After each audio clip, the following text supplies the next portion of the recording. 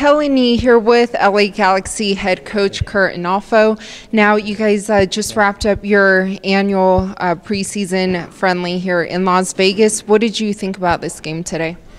I thought it was a good preparation game for us. We played a group for 60 minutes for the most part, and played another group for 30, and there were some good things in both of those stretches. The first 60 minutes, I thought we were, for the most part, really good defensively. We created some good chances.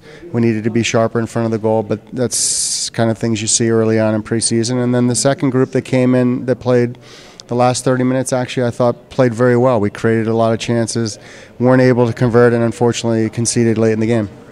And what made you kind of decide to switch out basically everyone on the field? At this point, you're not even 3 weeks into preseason, and you're just managing minutes on guys, so you don't want a full group of players at this point playing 90 minutes. So both teams kind of did the same thing, and that's what you see early in preseason games. Now, in the season, last season, you guys did get third in the Western Conference. What expectations do you have for your team heading into 2017? Our expectations are to win. Our expectations is to be, at the top of our conference and to be pushing for a championship. And your first year as head coach, taking over the legend Bruce Arena, how much pressure do you feel this year?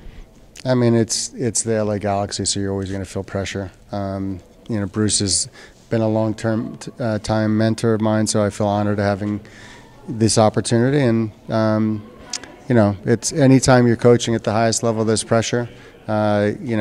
And I don't spend a whole lot of time focusing on that. I'm just focused on trying to make sure that our players, individually and collectively, get better every day.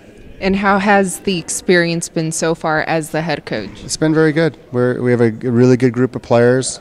We're waiting on a couple pieces coming in, but having said that, it's been guys are improving each day, and I'm pleased with where we're moving towards.